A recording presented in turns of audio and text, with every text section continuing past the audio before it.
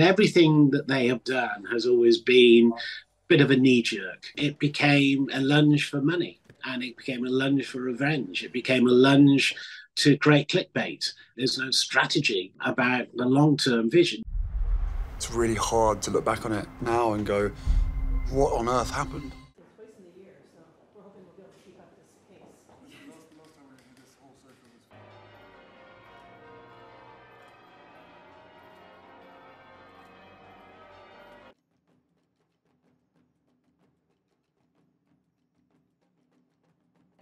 After that, you will, I mean, it's not my fault. Look, they've been floundering for some time. There's a number of challenges they've had to face that have made, international news.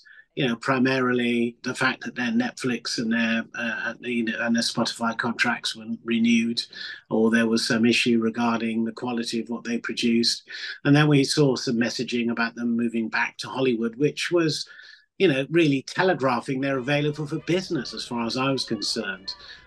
So now desperately trying to own the domain, sussex.com.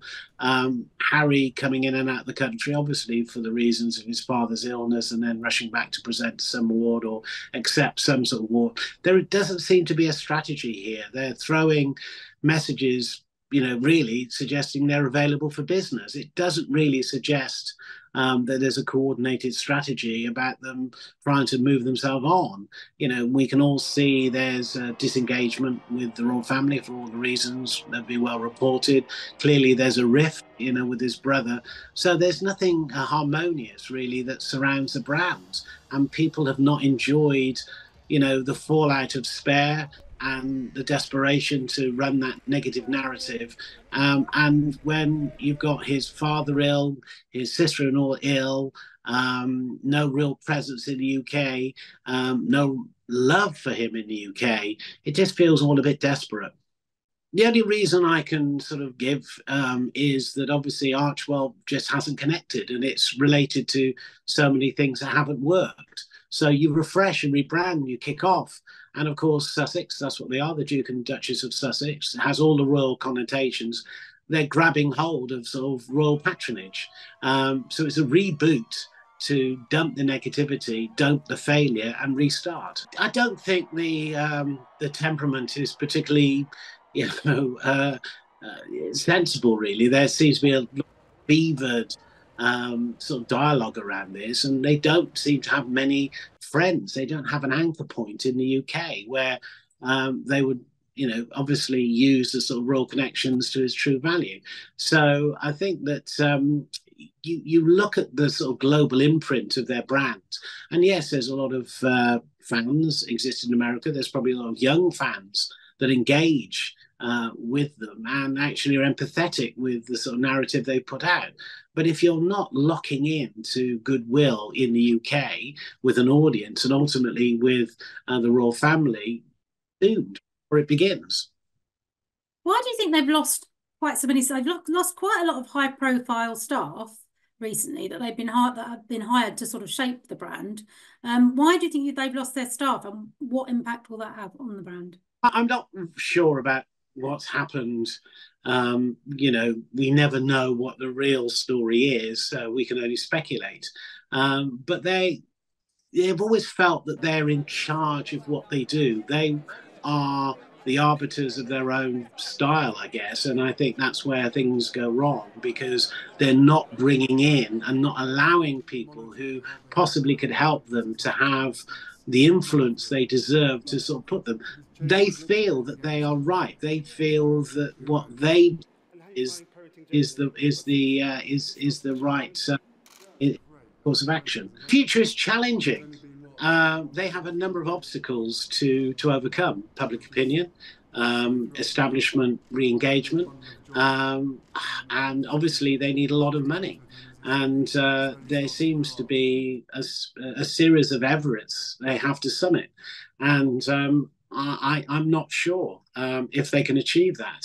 So I think it isn't a particularly rosy future for them, because there's been so much emotion connected with their brand, so much failure that's connected with their brand.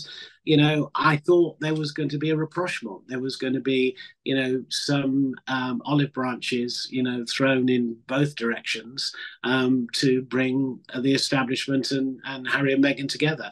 I don't see that now. I think that's impossible. I think that the self-determination they believe they've got is going to have to carry them through some very difficult times. And I think they're hurtling towards becoming a slight cliche.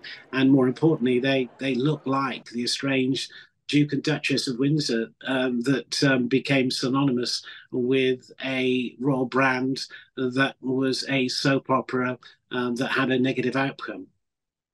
I mean, I'm interested in the fact that their brand originally sort of began with just them telling their poor me stories about how awful it was to live in the royal family. But everybody's kind of got sick of that idea of like the actual their own personal stories. And then once they've told everything about their personal stories, do they have much else to offer? Well, this is the point. Supposedly, we were going to see a foundation. We were going to see, a brand with purpose who were connected to the woes of the world, and that was a romantic dream. I think we all sort of felt, that this was interesting.